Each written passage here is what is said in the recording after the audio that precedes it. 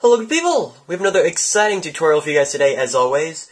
And in today's tutorial, I'm going to show you guys how to jailbreak your iPhone 4, iPhone 3GS, iPod Touch 4th generation, iPod Touch 3rd generation, and your iPad. And we're all doing this on firmware 4.1, and we're using LimeRain for Mac. So this is actually really simple. Right here in my dock I have LimeRain. I'll have a link in the description where you can download it. Just going to open that up, and then you will get a little box right here that just says LimeRain Jailbreak by GeoHot, so thank you to GeoHot for putting this out. And then there's just one button that says Make It Rain, and we're going to click that button. And it says Entering Recovery, so I'm going to wait for it to go into recovery mode, and then I'm going to put it into DFU mode, and you guys should know the drill right now. So now it's telling me to hold down power, but iTunes pops up, so I'm just going to minimize iTunes, and now it's telling me to hold down home and power.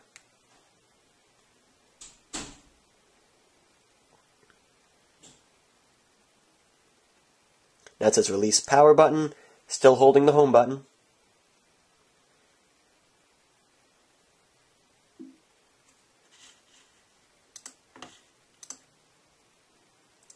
It's in DFU mode, wait.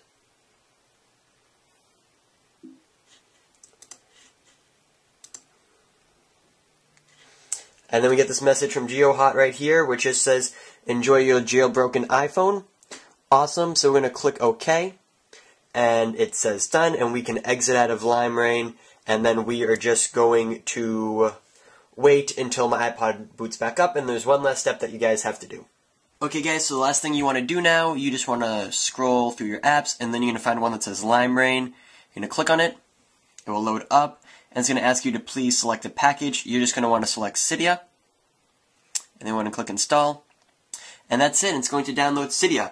And that is how you jailbreak on 4.1 using LimeRain for Mac. If you guys enjoyed this video and it worked for you, please click the like button.